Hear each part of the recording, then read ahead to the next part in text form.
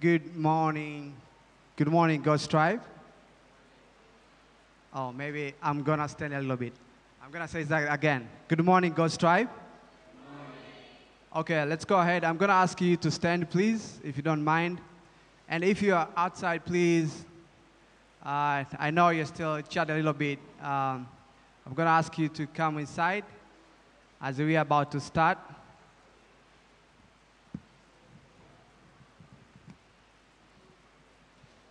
Okay, so it's been always amazing to come and worship with you guys.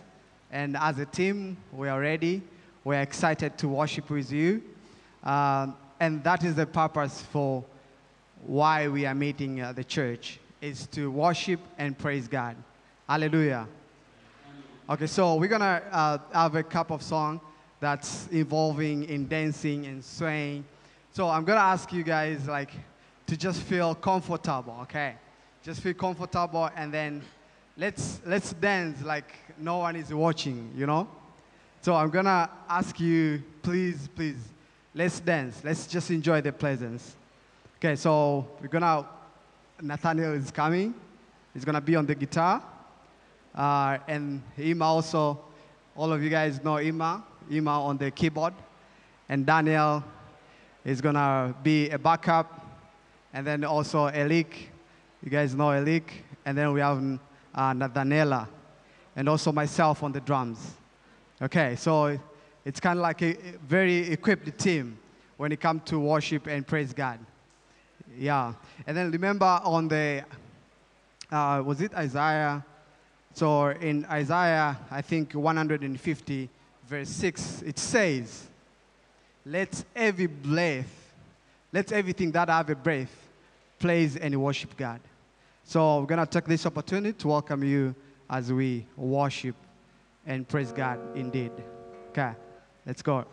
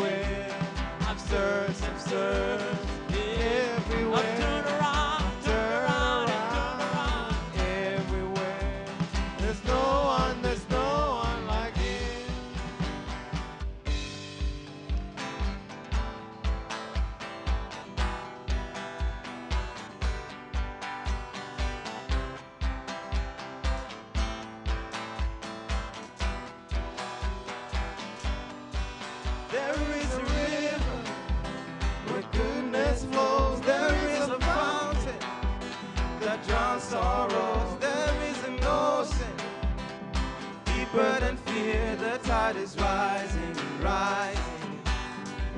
There is a current stirring deep inside. It's overflowing from the heart of God. The flood of heaven rushing over us. The tide is rising, rising. Bursting, bursting up from the ground. We feel it now. Bursting, bursting up from the ground. We feel it now. We come alive in the river. We come alive in the river. We come alive in the river. We come alive in the river.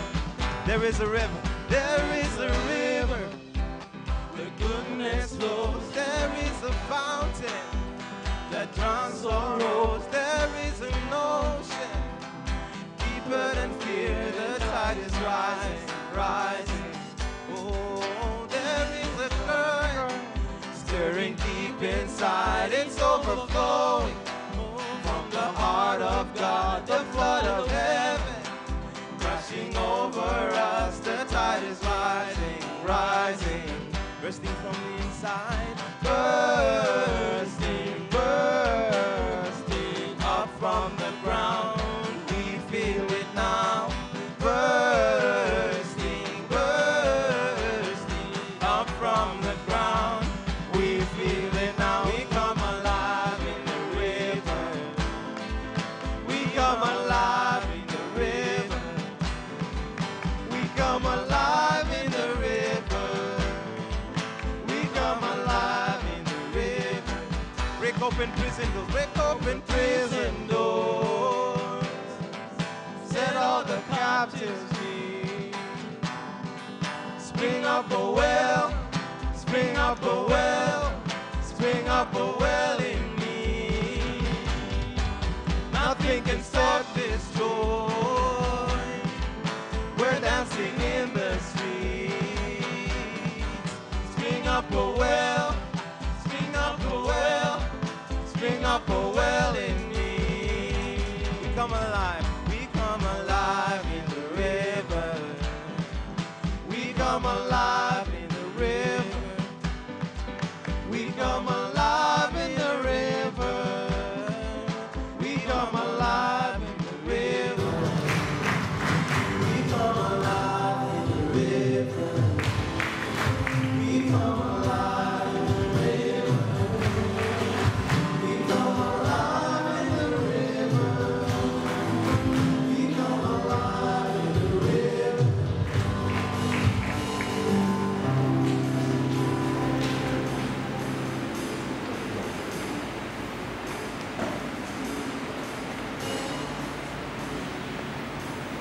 So next song about the goodness of God. So as of this morning, I would like all of us to reflect. A friend of mine, who was now my GP, once said in a mass session that the time of worship is the time of reflect. That we should not only just sing the words, but we should reveal to them. We should know what they mean. I heard this saying yesterday that it was sometimes we know something before we sing it, or sometimes we sing something until we believe it. So if you believe there's nothing God has done good for you in your life till now, then just sing until you believe, because there's a lot that God has done good for you. Just the presence of life in your body. And if you believe that God has done something good in your life till now, let's sing these words. Let's sing them like we mean them from the bottom of our hearts. Worship is for everyone. Worship takes everything. So let's give it all. Amen.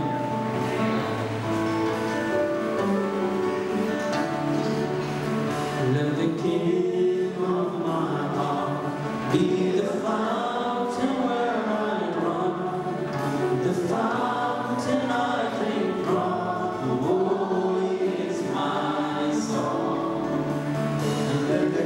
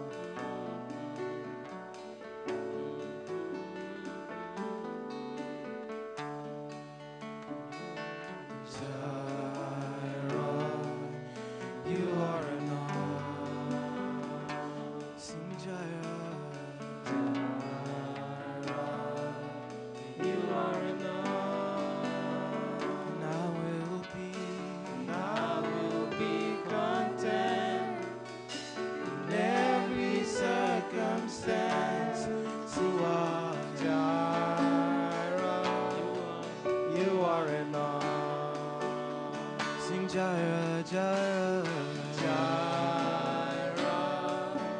You are enough. Oh, in every way you are enough. Jireh, you are enough. And I will be content in every circumstance. You are Jireh, you are enough. And I will be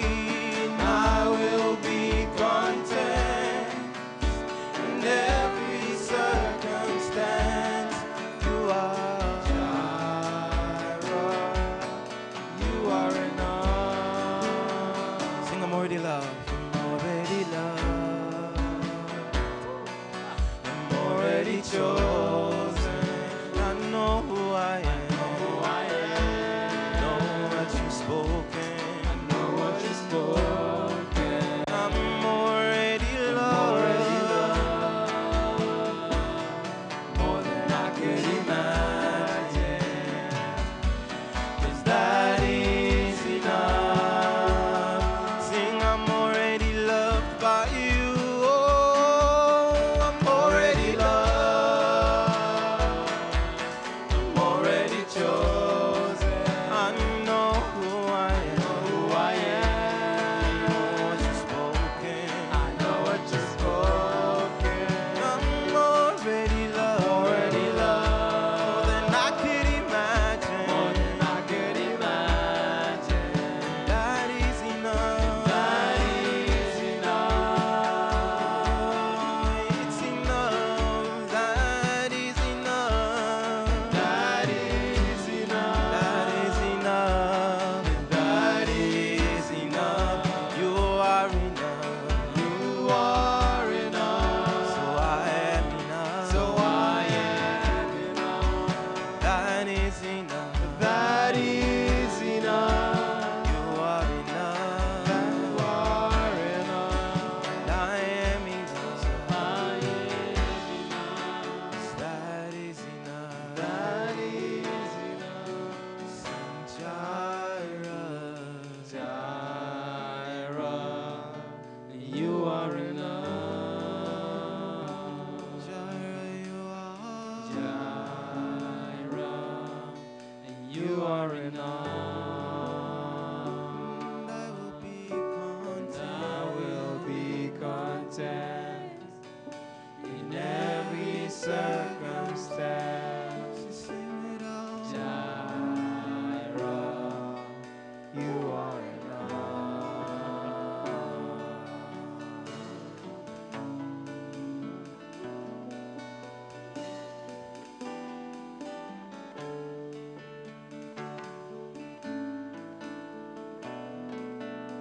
Our dear Lord, we thank you because you are enough. We bless you because we can look north, south, east, and west, and it can always come back to you. We pray that even as we lift our hearts and our voices to you this morning, that indeed that will also be enough before your throne, and that we will have a wonderful time in your presence. In Jesus' name we pray. Amen. You may have a seat. Thank you to our worship team. Before our kids go out this morning, we have a few things that we'd like to get through. But before I forget that, kwa wale ambao watapenda kusikiliza huduma kwa lugha ya Kiswahili, wanaweza kupata kuvaa kwa wireless earphones kutoka kwa media team. Pia unaweza kukaa sehemu yoyote ndani na huduma hiyo itakufikia. Karibuni sana. Asante Sarah. We have a few things to get through this morning, a great way for us to appreciate what the Lord is doing amongst us. And we would like to start with a baby dedication. So if I can invite Joe to come up. All right, I would like to welcome Sarah and Joshua up to the stage. So that's I think there's a picture up there of little baby Joshua. Look how cute he is. Oh my goodness. I couldn't stop looking this morning. While they're coming though, and while we're applauding his cuteness, I'm going to read from Matthew chapter 19, verse 13 through 15. It says, "Then children were brought to him that he might lay his hands on them and pray. The disciples rebuked the people, but Jesus said, 'Let the little children come to me, and do not hinder them, for such belongs the kingdom of heaven.' And he laid his hands on them and went away." And so we are so excited to dedicate little Joshua this morning. I'm extra excited because Sarah has recently gotten saved and was baptized a couple weeks ago. And from that moment, she has been so excited and ready to dedicate her little guy. And so it touched me because it shows not only her love for her child, but also the way that her excitement for what God has done in her own life also.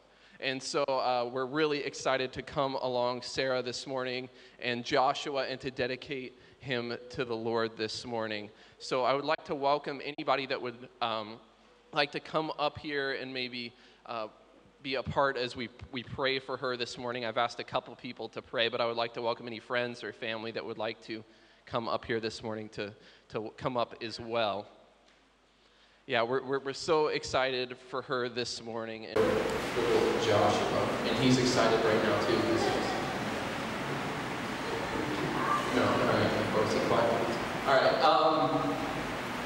so I'm going to have a couple of people pray, and just, again, we're so thankful for this little guy. And as we're praying, we want to remember just the gift that children are from the Lord. We see throughout Scripture that God places a high value on children and also a high value on the importance of raising children well. And so this is a commitment from Sarah to do her best as a mother to raise Joshua in the way to follow Christ. But also it's a commitment from each and every one of us too, that we will come alongside her and help her, and that we will do our best to, as Joshua grows and gets older, to also point him to Christ. And so we are all a part of this morning. It's not just Sarah, but it's each and every one of us, the body of Christ, saying we are going to come alongside her and assist her throughout the process. If anyone has kids, they know that you can't always do it on your own. And so that's what we're here this morning for, is we're here to say we will help her and we will help Joshua. So I'll have Trudy start off our prayers for us this morning. Father, we thank you for this wonderful day and this moment that we can dedicate Joshua to you.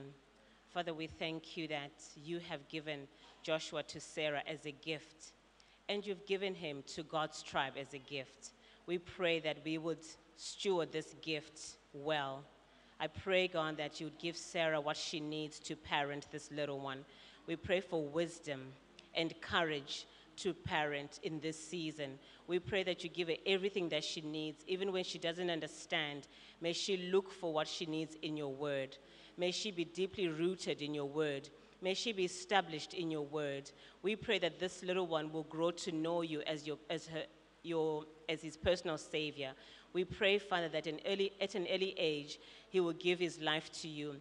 We want to ask, Lord, and declare over his life that he will do great exploits for you. He will do greater things for you, God, in the name of Jesus Christ. We pray the blood of Jesus over him. We pray for health and wellness over him, God, in Jesus' name. We pray even now, God, for the friends that he will have when he's older, God, that they will not lead him astray, but he will have friends that he will influence in the name of Jesus Christ. We just pray every blessing in heavenly realms over his life. And I want to pray, Father, as a church, may we come alongside Sarah to help her, to encourage her. Lord, may we not just watch even when things are not going well. Help us to be a real community of brothers and sisters, loving her, walking with her on this journey of parenting. And may you remind Sarah, even as we've sang, that you are Jireh, that you will provide for them, you will give them help from on high, and you will send people and angels to come alongside them. We pray all of this in Jesus' name. Amen.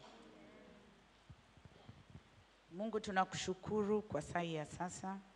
Asante kwa ajili ya maisha ya Joshua na Sarah. Yesu, unatosha. Unatosha katika maisha ya Joshua. Asante Mungu kwa kuwa utamkuza sawa sawa na mapenzi yako. Utamlinda, utambariki, utamwongoza Sarah aweze kumlea katika imani ya Kikristo, katika neno lako. Umbariki Sarah, umlinde, umpe mahitaji yake yote anayohitaji katika kumkuza Joshua, ili Joshua atakapokuwa asipotee, asimame katika njia ya kweli yako Yesu Kristo.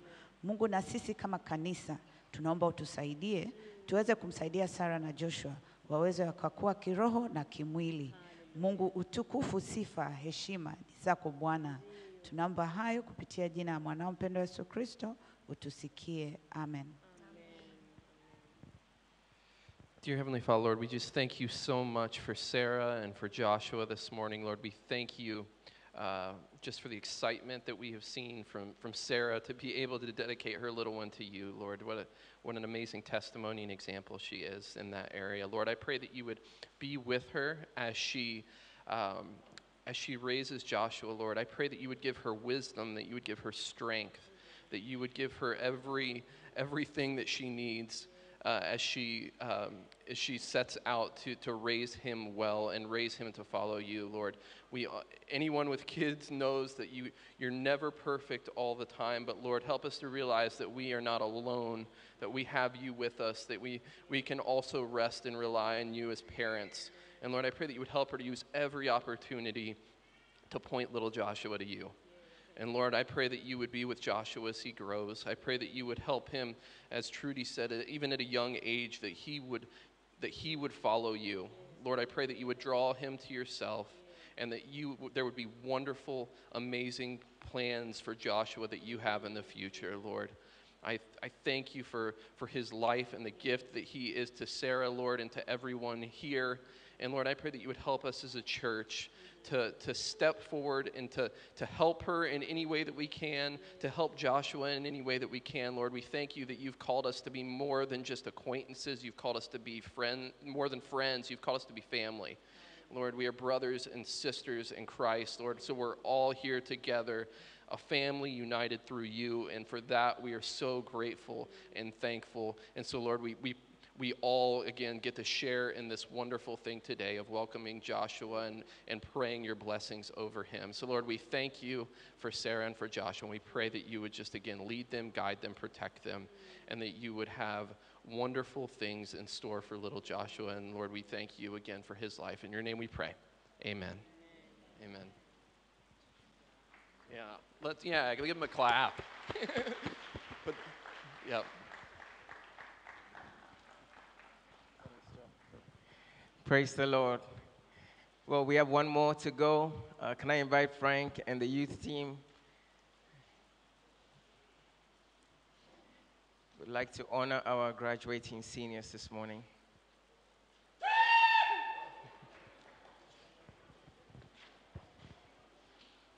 It's for my guy in the sound booth. How to get him there. All right. Is it nice? Yeah, that's nice. I'm thinking about putting that on my ringtone. So we in youth have an incredible honor today. It's bittersweet as we have to and get to send our grade 12 students who are graduating this year on their way. Some have graduated already and are just finishing their exams. Some are graduating in 13 days, 6 days. And so we are going to be able to honor them this morning with just a little send-off and prayer. So if you happen to be a graduating senior, we would love for you to come up on stage right now. Yes, yes, yes, yes. 1, 2, 3, 4.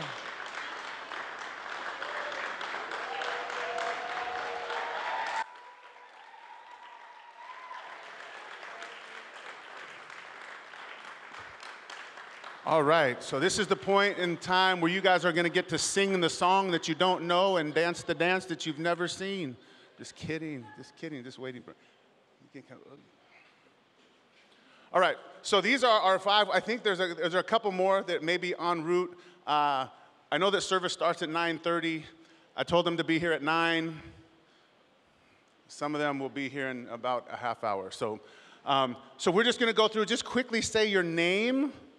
Sorry if you didn't know you were speaking today. It's quick. Say your name and then what your future plan is if you know it. And yeah, just quick.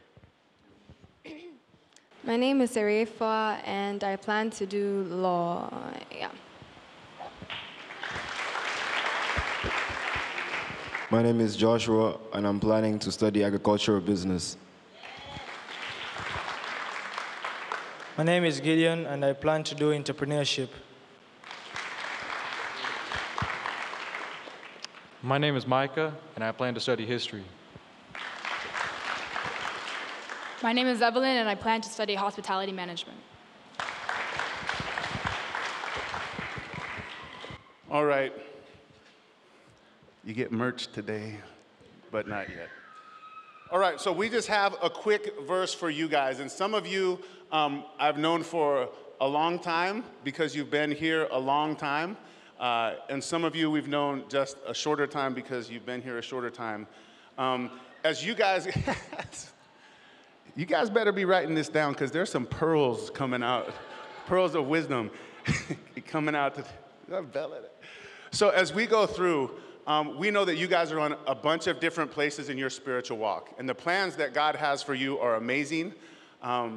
And you guys are going to go out and change the world. Wherever you go, whatever you do. And as you go out there, there is going to be a bunch of people telling you a bunch of different ways that you can do a bunch of different things, including what you should think about God. And our hope is that over the past 7 years for some of you, the past 2 years for some of you, 3, 4, however long you've been here, we hope that part of your journey as you've come through the youth program is that you've been able to come to be a free thinker, to think of your relationship with God on your terms and not on what someone else should say. But we do hope that as you go here, that is one of the things that you guys are going to stay grounded in. And so this is a verse that's pretty close to our family that we kind of look at and say, yeah, this is how it is when you go into the world. And so it's from Isaiah chapter 30, verse 21. And it says this. It says, whether you turn to the right or to the left, your ears will hear a voice behind you saying, this is the way, walk in it. Right? And our prayer for you guys as you go out is that as you face challenges and trials and as you go out and reach some of the goals that you set, right, and get to those milestones, that in all of that you would be able to keep your relationship with Christ at the center of everything that you're doing. And when you have a decision to make, that you wouldn't necessarily go to what your professor might say or what even some of your friends that you make at college might say, but that you would go to God first and say, Lord, what do you want for me? And as you hear him and you listen to his voice guiding you, that you would follow it. And that would be our prayer for you. So I am going to invite all of our youth leaders up. Parents, I'm going to invite you guys up. Anybody who has poured in, teachers if you're here, to come stand behind and pray for these young people as we prepare to send them out into the world.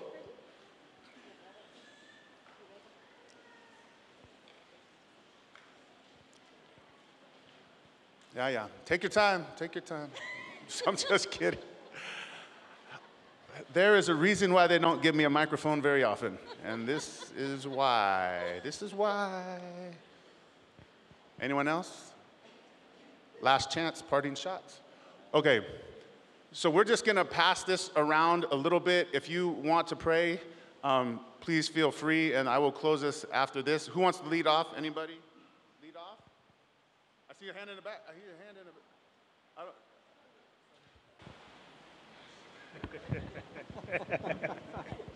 Let us pray. Father, we thank you for this youth. We thank you for the youth ministry in what they've poured into their lives, Father. And as we are saying goodbye to them, Father, we just ask you, Father, to continue to be their source of joy, their source of knowledge, their source of peace, Father.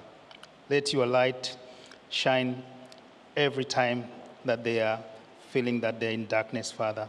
Father, we ask that your word guide them wherever they go, Father. Father, we ask you that when they feel that they are lost, they should remember that you are the source of everything for them, Father. We pray all this in Jesus' name. Amen. Holy Father, we just ask you on behalf of these students for an outpouring of your wisdom through the Holy Spirit. We pray right now in this moment that you do that for them so that these next moments and weeks and months, that they're prepared for whatever it is that comes at them, Lord, whether it's studies or the real world or whatever you want to call it, Father. I just pray, God, that you protect them from the evil one, and that your wisdom and your guidance and your life is what guides them into whatever it is that they're going to do. God, I pray that they look at the world for what it is right now in 2022 and going forward, and that they see the world through your eyes. I pray, God, that you bring them into relationship with people that they need to be into relationship with. And if there's people that are going to be in their life that need to know Jesus, I pray that they present your gospel with full love and perseverance and grace. I pray, God, that they are different because of you. And I pray, God, that as they continue in their relationships that they already have and the ones that they're going to have, that they are impacting the world for your glory.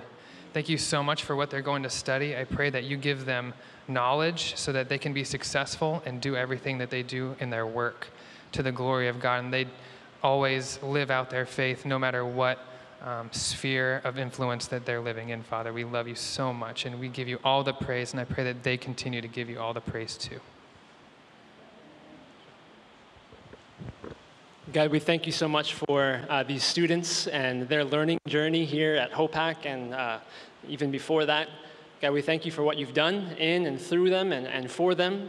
And God, as they go on to continue their learning journey and the growth that will continue to happen in their lives, we do pray the HOPAC theme verse of the year, that they would not conform to the patterns of the world, but they would continue to be transformed by the renewing of their mind, so that they would be able to test and approve what your will is for them.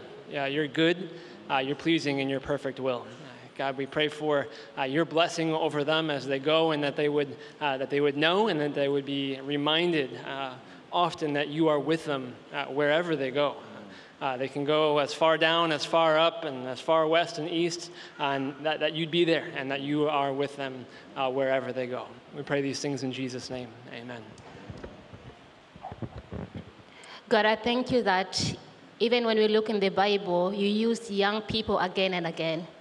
You used Mary to birth Jesus and hence salvation. You used Gideon, you called David, and many other young people. And most time when you call them, everyone wasn't sure, but you're sure. So we thank you that you're sure as you're sending these young ones out today, that they've been taught the fear of God, that they've been taught independence and confidence that comes from you. May they not lose it.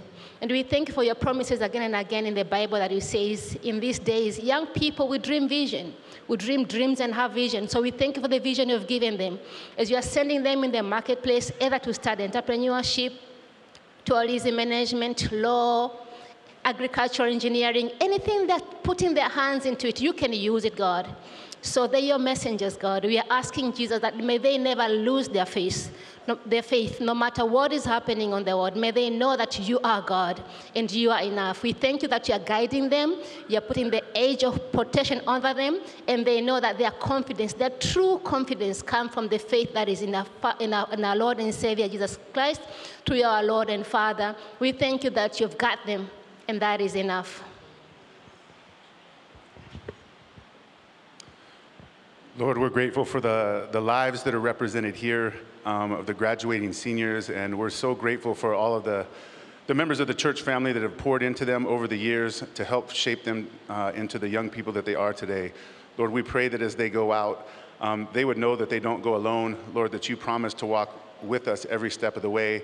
And we also just want them to know that as they go out, that they're still loved and prayed for by this congregation. And we thank you for that. As they finish up their studies and their testing, we pray that you would give them the perseverance to get through. And as they get into a time of celebration, we pray that you would give them wisdom as to how they might do that. And so we thank you for this morning.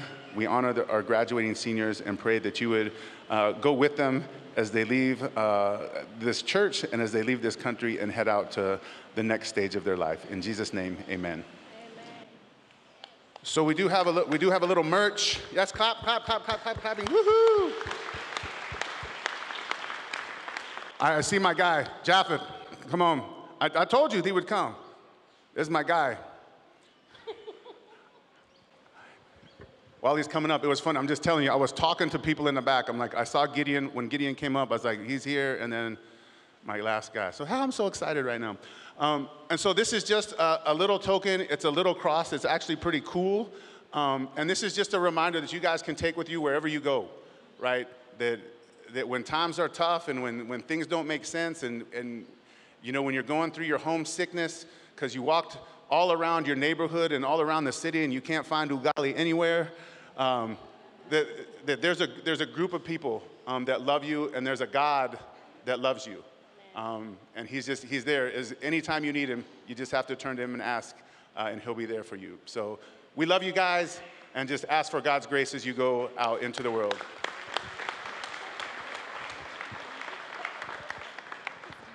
Okay, that's it. Yeah, done.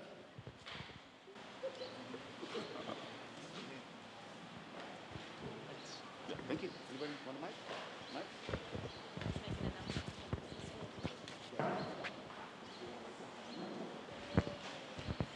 Okay, it's time for the kids to be dismissed, but there's been a bit of a change of classrooms. So if you are in Blaze, if you are 5 to 8 years old and normally go to Blaze, do not go upstairs to your classroom, your usual one. You're going to go downstairs to classroom number 12. It's right next to the Sparks. Okay, so Blaze, you are going to be in a new classroom from now on. You're going to be downstairs in classroom number 12. And then upstairs in room 22 and 23 will be our Nyota and Jama classes. So thank you. Your kids, you're dismissed. Thank you. And today is kids worship. So you are heading to the sports classroom for our kids in Blaze and Rockets. Praise God. Thank you. All right, I think we will move on to, we have just 2 quick announcements this morning. May I call Sarah?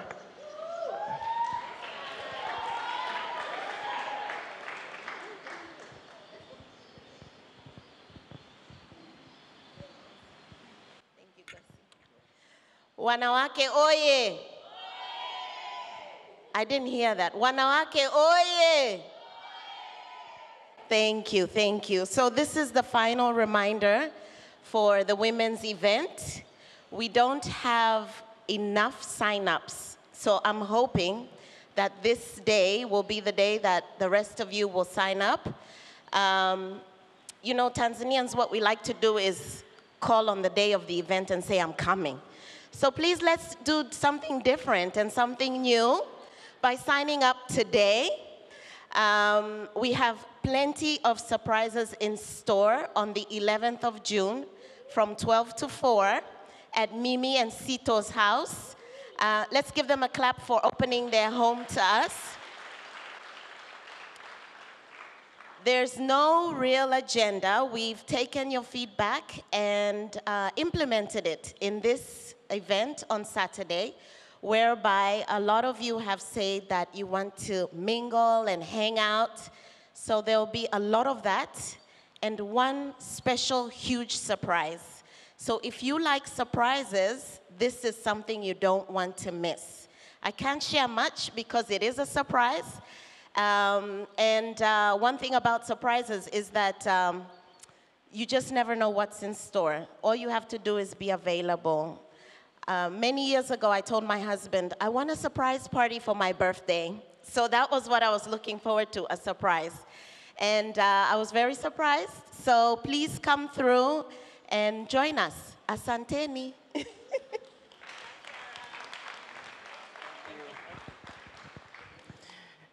Thank you, Sarah.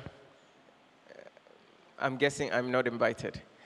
But our very last announcement for this morning is our recurring announcement on life groups. This is our small groups around the city, meeting to do life together and study. If you are not part of a life group and you would like to be, we highly recommend it. So please do see me or any of the leaders, and we will try and connect you with a life group. Shall we have a quick word of prayer as we proceed to our time of offering?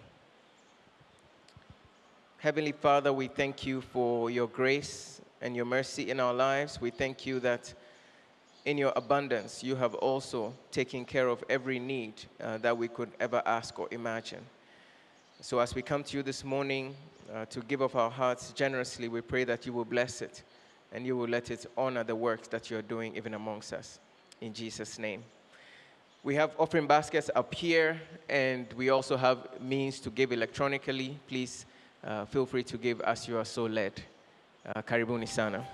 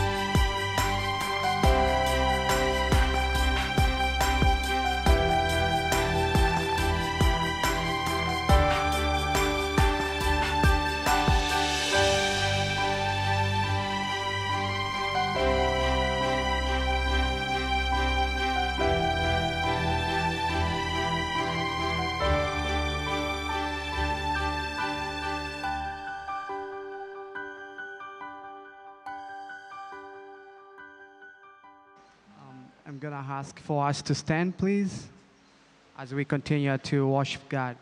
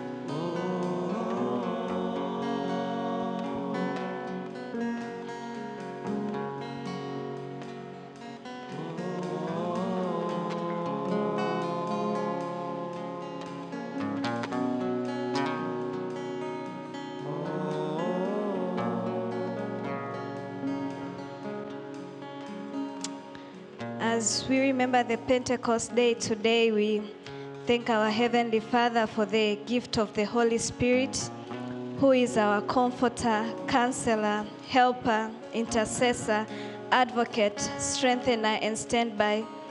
Father God, thank you for the Holy Spirit who is present even right now. Thank you for the Holy Spirit who leads us, who speaks to us, who reminds us of the Word of God even when we forget or we are about to make decisions which are not aligned to the Word of God. This morning, Holy Spirit, we pray that you may speak to each and every one of us. Speak to the youth in this place. Speak to the adults. Speak to the old people. We pray that as the Word of God is going to be shared, that we are going to hear you clearly and that you continue to fill this church with your presence, with your power, with everything. In the mighty name of Jesus we pray, amen. Good morning, church. I'd like to take this opportunity to welcome all of you this morning to hear the word of God. And I also would like to specifically welcome our visitors. Just want to tell you that you feel at home. We really are always excited to receive visitors. And what we always anchored here at Ghost Tribe is the word of God and all other forms of worship that you have seen today. And also like to welcome those who are going to join us online, whether now, live, or anytime in the future.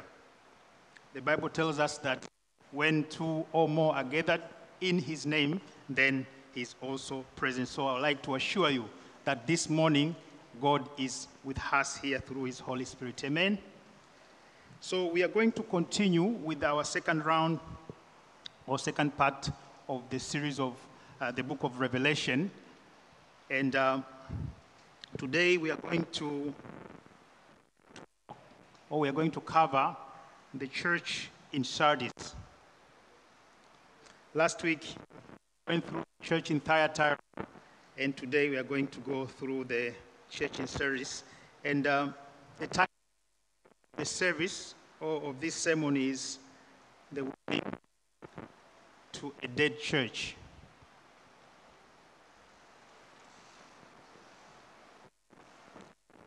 So we are going to read from Revelation 3 from verse 1 to verse number 2. We do that, bow our heads and pray. Heavenly Father, we thank you for this day, the fact that we're here together in your name, Father. We thank you and we pray that your word is going to reveal here today, that we are going to be healed by your word, but we are going also to be guided by your word, Father. We pray that every one of us, Father, is going to be strengthened by hearing this message, Father. We pray that you heal those who are not well, Father. We pray that even those who are spiritually struggling or spiritually dead, Father, we pray that your word is going to keep them alive. It's going to strengthen them. It's going to quicken them so that they worship you with Almighty. We pray all this in Jesus' name. Amen. So I'm going to read, and I would like to ask you to follow this in your Bibles or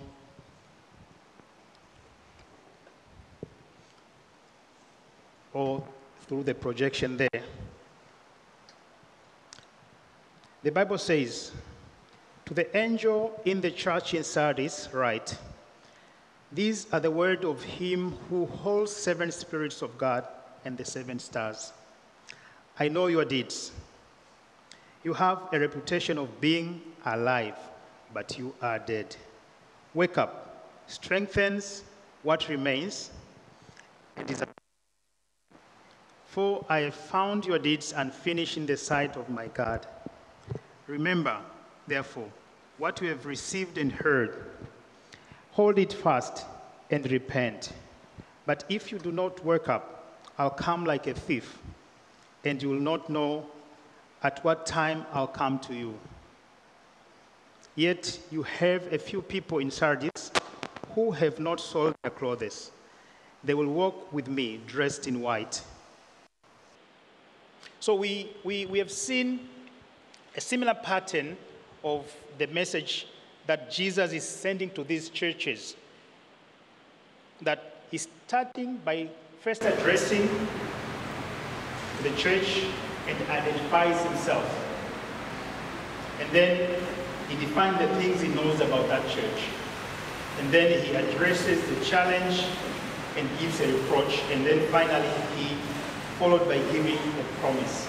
So we've seen this through the other churches. And as we remember, the church in Ephesus was known for being labored and not fainting, and also separating themselves from what was wrong, what was wicked, like the false teachers. But it was admonished for having forsaken his first love. And then later we went through the church in Smyrna, which was admired for its tribulations and poverty, but also forecasted to suffer persecutions. The Pergamon acknowledged for allowing false teachers that was false teaching that was promoting idolatry and immorality. And then last week we saw Thyatira, which was also admonished for tolerating teachings of the false prophetess Jezebel. And today we have seen that this church in Sardis is admonished for being dead. It is cautioned to fortify self and return to God through repentance. So, the story that we are going to cover today, or the letter that we are going to cover today, looks like it's one of the most saddest. When you look at this church, the way they are told that they are dead, if you compare the message that was sent to other churches, you find that this is the churches that was in the poorest conditions. Different from the one that is sent to Smyrna, which God has nothing to blame them, other than saying, you know, you're doing well, I know you're suffering persecution, and persecution will continue to come, but here, he has nothing good to say about them. And it's a story that is going to show how pride can lead to death. I remember in Proverbs 16, verse 18, it reminds us that pride goes before destruction, and the haughty or arrogant spirit before a fall. Why do I mention this? It's because among all the churches you find that the church in Sardis was the one that was enjoying peace. It was the one that had the best reputation. When I say reputation, as Jesus said, when he said, when he mentioned that, he says, I know your deeds, or I know your works. You have a reputation of being alive. That means everyone else, when they look at this church in Sardis, they see a great church. That means they have a great, you know, sort of the way they run their church, they worship, you know, everything looks extremely nice. But he's telling them that you're dead. So it's a story that's standing at the warning of those who think that they can stand before God clothed in their own righteousness. And this is a big problem when we look at churches in developed communities. You know, you find that as the year goes, you find the churches that have great reputations for you know, bringing people to Christ, for revival, you know, for being known for what they did to the kingdom. And then years later you find those things are kind of lost in those churches, slowly are dying. We'll see some few examples of that. Statistics says that in the continent you find that in every year there are more than 10,000 of churches that are closed out, that are dying. And you find the church plants is something like maybe 2,000 to 3,000 in a year. That means there are more churches that are dying than the churches that are being formed or being planted. And if you look at the churches in the developed communities, like if you go to Europe, it's sad to see a lot of churches now are turned into mosques. Or we find churches, recently when we attended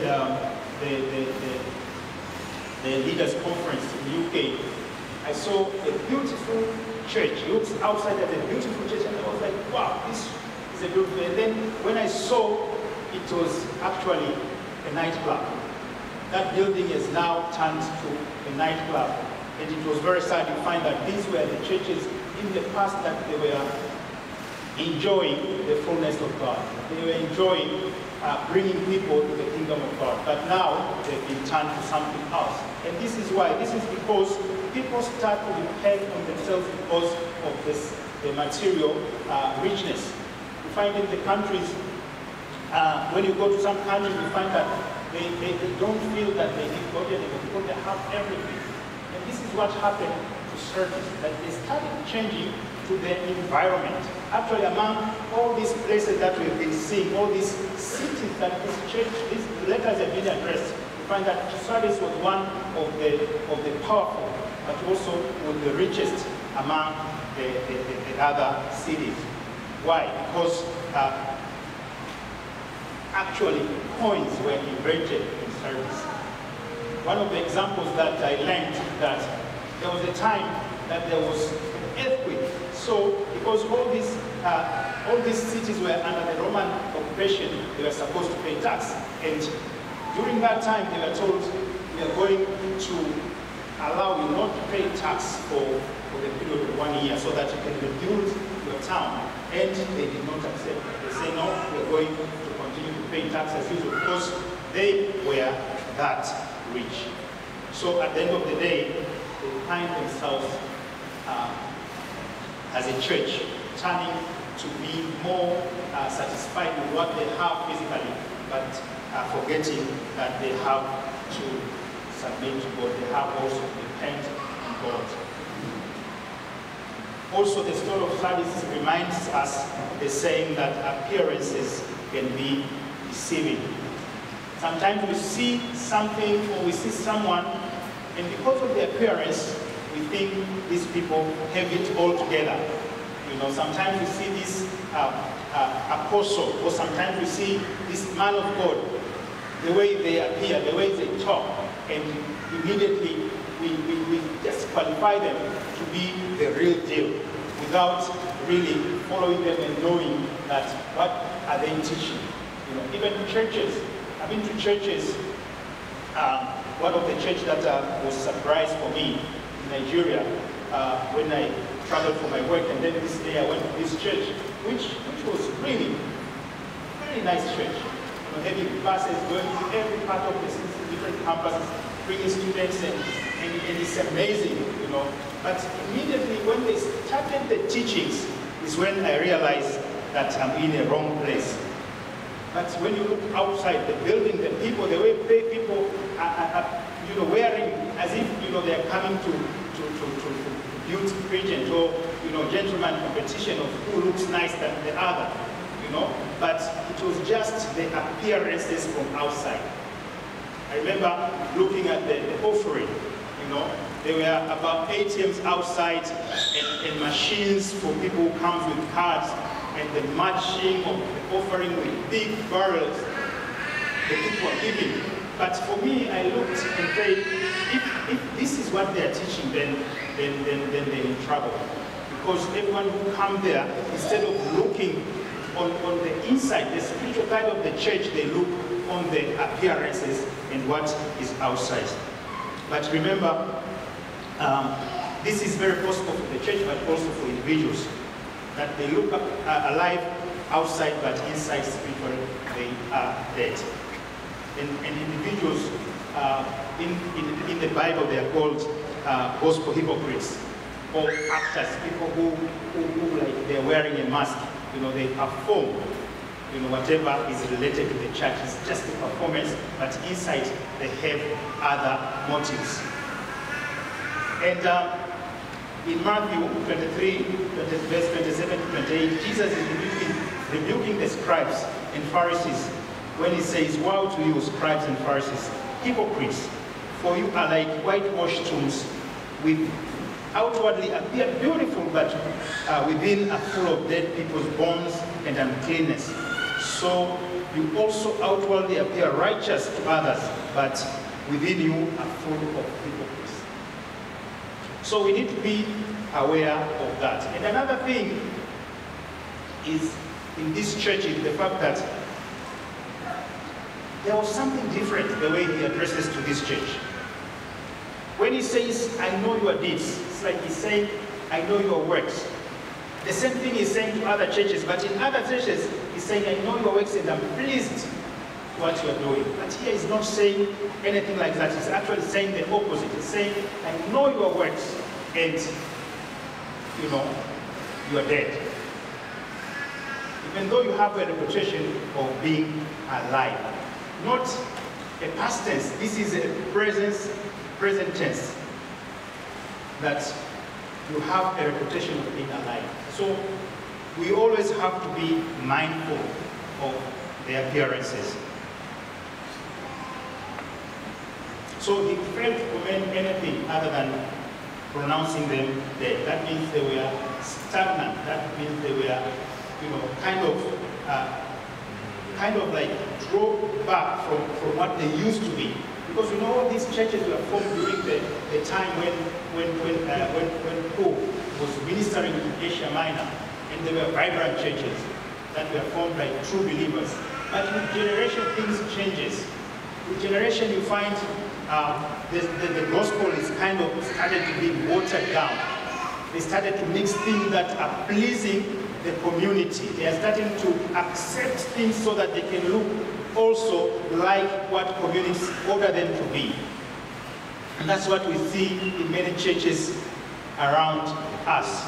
We find people are changing even the way they explain some of the scriptures so that they can fit what the community want to hear. Accepting things that are wrong. And this is a result, in this church is a result of the peace that was there. You know, sometimes peace can be deceiving. Peace can make you being unaware of what is happening in your own house. So that's what happened in the church in Sardis. Luke 6, verse 26 is saying, woe unto you when all men speaks well of you, for so did their fathers to the first prophets. So it's reminding us that even though they have a good reputation, that means people are applauding them.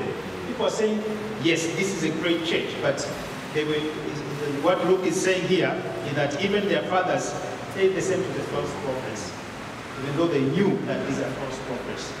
So sometimes when people are applauding you, you need to be aware. Sometimes they don't mean what they say. So you might be asking yourself, why were they dead? Why Jesus told them that they're dead? The cause of death is the same anywhere, you know, and we really know about that, and it's not a shock to find that the cause of death is sin. The Bible tells us the wages of sin is death. This is in Romans 6:23. But also in James chapter 1, 14 to 15, the Bible says that each one is tempted when, by his own evil desire, he is dragged away and enticed. Then after desire has conceived, it gives birth to sin. Sin, when it's full, birth to death. So it all starts with sin within the church. When you start tolerating sin within the church, then it leads to death. So this is, we are not told exactly what sin this church was suffering, but the Bible tells us that the source of death is usually sin. So another question that you might be asking yourself is that, could this church in Sardis be revived again?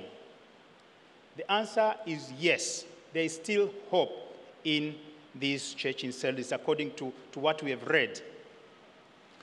That Christ, first of all, is introducing himself to this church as the one who has the 7 spirits of God, which means that he is the only one with the authority by whose authority the Spirit of God in all his fullness gathers, defends, and preserves the body of Christ. That we are, as a body of Christ, depend on Jesus Christ himself for our healthy and for our well-being as a church. That means the Word of God not only ministers life to those who are spiritual dead, the same as the Word of God has been ministering life to the church in Sardis, but it also strengthened the lives of those whom Christ has already made alive.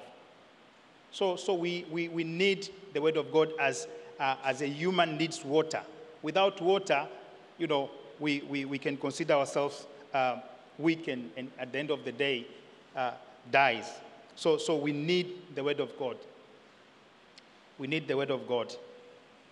If you are a true believer, or if you are a believer who is going to that route of the church in Sardis, we all need the Word of God. And this can always strengthen and it can always bring life. So in verse 2 to verse 3, we read the commands that he's giving to this church. And I'm going to spend a little bit of time, though the time is not on our side, to read these commands. So there are 5 commands. In verse 2, he told them to wake up, or to be watchful, and to strengthen the things which remains. And in verse 3, he added that they must remember what they've received and heard, to hold them fast to those things and also to repent. So we are going to start with the first one. He's telling them, wake up, or be watchful. This gives me, the way Jesus, during his ministry, the way he was raising the dead. You remember when he raised Lazarus, but also when he raised the girl, when he told them, wake up, and then they come to life. That means his word has power to raise the dead. In other words, Christ is asking this church, Christ is asking you, is asking God's tribe, is asking me to perform a diagnostic examination in medical terms. You need to do checkups for your health. It's the same that we need to do checkup for our spirit, for our spiritual health. Are we still walking in faith? Do we have a good relationship with the Lord? Do we pray? Are we advocates of the resurrected Jesus Christ? Are we representing well in our workplaces?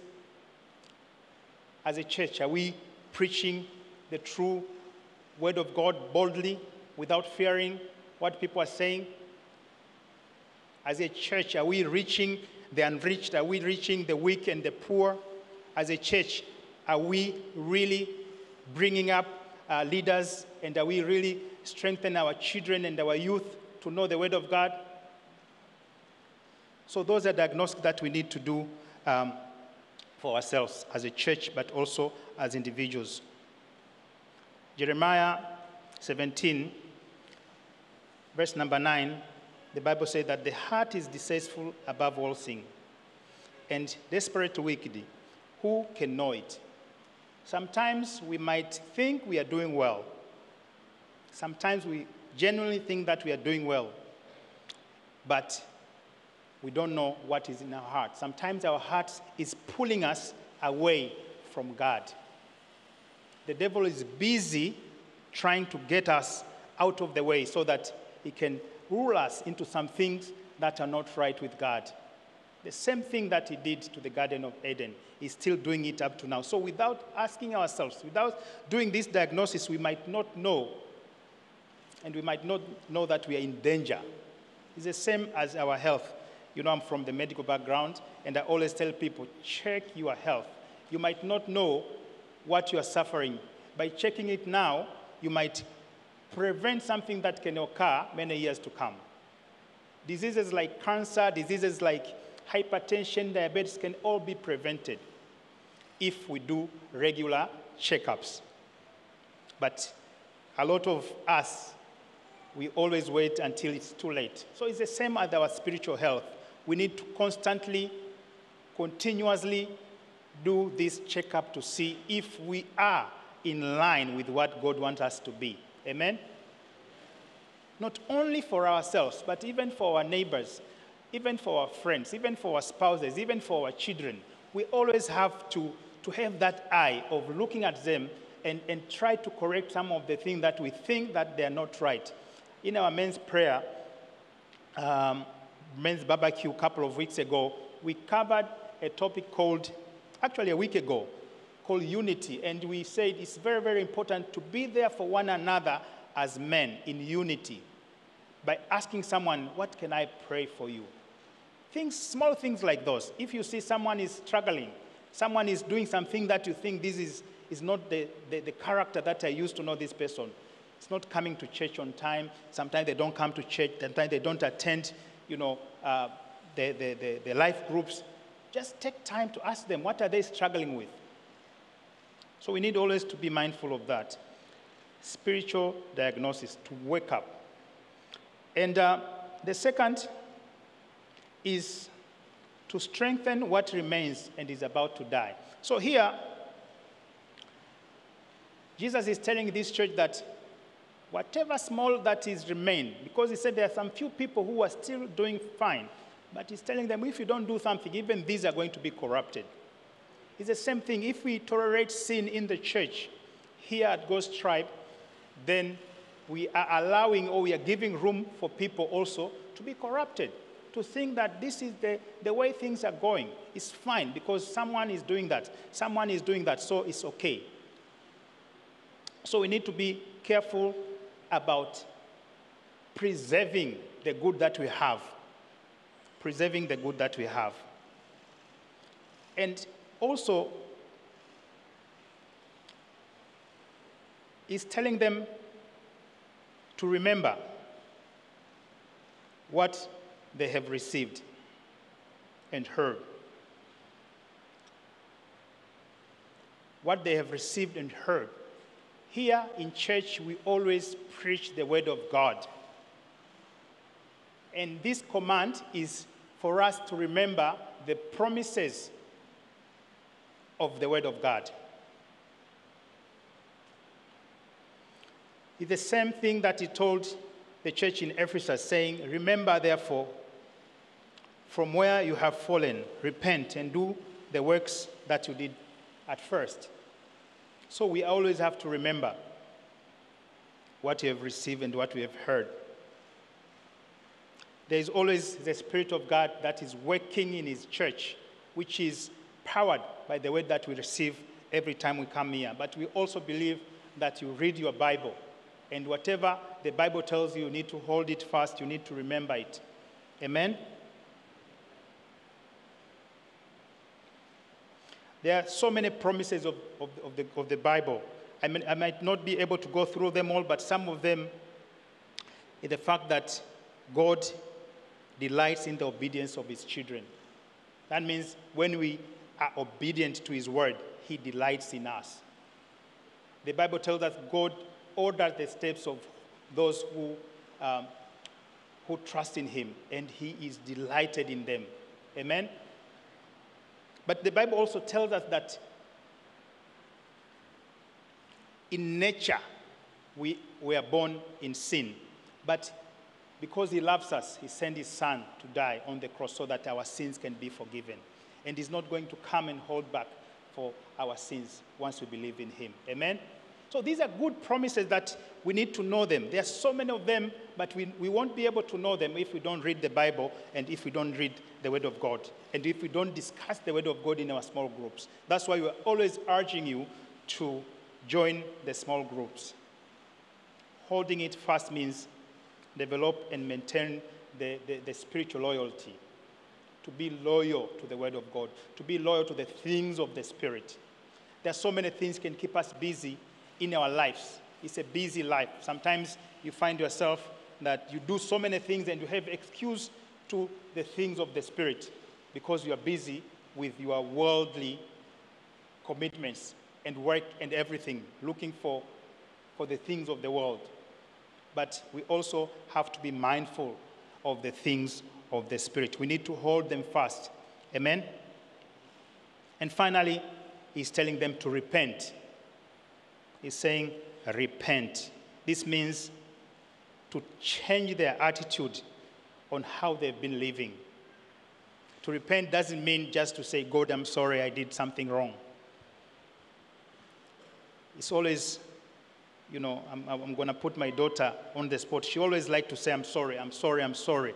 And sometimes I tell her, it doesn't help to say, I'm sorry. If you did the same thing yesterday and they said, I'm sorry. It's the same thing we do. We tell God that I'm sorry, I'm sorry, I'm sorry. But to repent is supposed to be to turn 360 degree and stop doing what you have been doing. Stop those things that are wrong. You know, the thing that they make the Spirit sad. Amen? We need to stop and turn the other way and do the things that are going to please God. So there are so many characteristics of a repentant church that I'm not going to have time to go through them, but we need to know that a church always need to do diagnostic on the spiritual well-being. Us as individuals, we need to do diagnostic and we need to repent whenever or wherever we've done wrong. Because in this life, we always do something wrong. Always. Because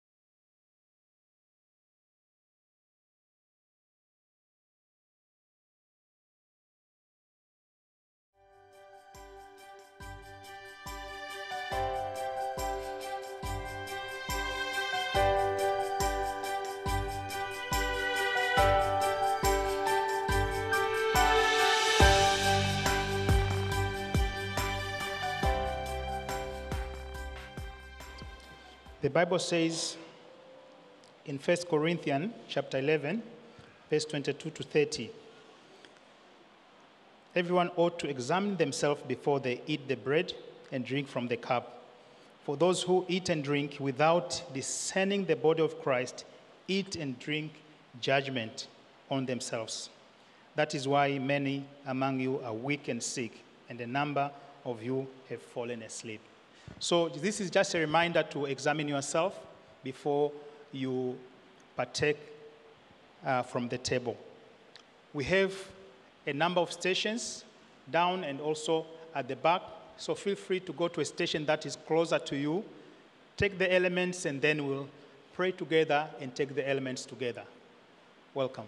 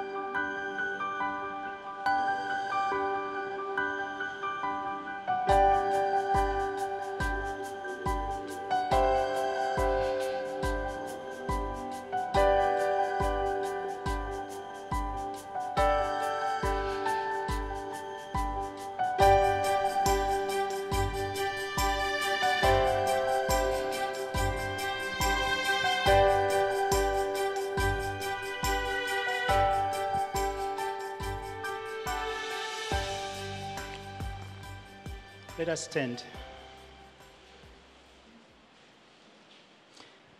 So we observe the Lord's Supper in anticipation of Jesus' return. And we are looking forward to that time when we will celebrate with him in his great banquet table. In Matthew 26, verse 26 to 28, the Bible says, while they were eating, Jesus took bread, and when he had given thanks, he broke it and gave it to his disciples, saying, take and eat, this is my body. Let us take the bread.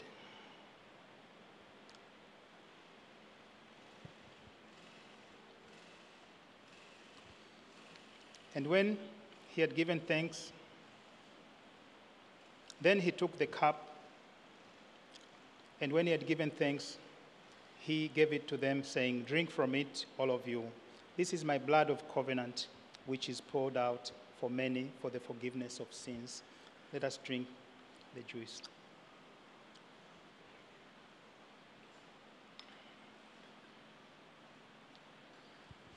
Let us pray. Father, we thank you for the reminder of the death of your Son, Jesus Christ, on the cross, and the salvation that you have given us by your grace. We thank you that you are so mindful of us. We thank you that you are so faithful, Father. We thank you that we'll always look to you in every situation of our lives, Father. And even as we partake the bread and the juice this morning, Father, we just want you to touch our lives, Father, so that we continue to be in you, Father, that we continue as a church, as individuals, to always look into you, Father. We pray all this in Jesus' name. Amen. Thank you.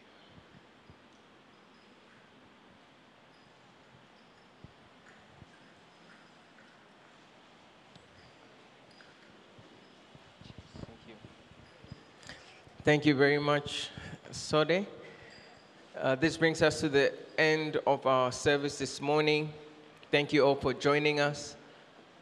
As we close, just a reminder that a number of us will be right in the front here on my right-hand side, praying together. So if you'd like to join us in prayer, you are very welcome. And we have some snacks in the banda as well.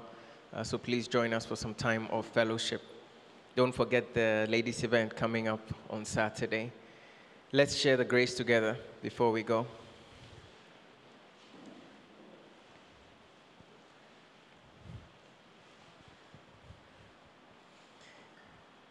Well, I think we can share it without seeing it. So let's go ahead. May the grace of our Lord Jesus Christ, the love of God, and the fellowship of the Holy Spirit be with us now and forevermore. Amen. Thank you so much. Have a wonderful week.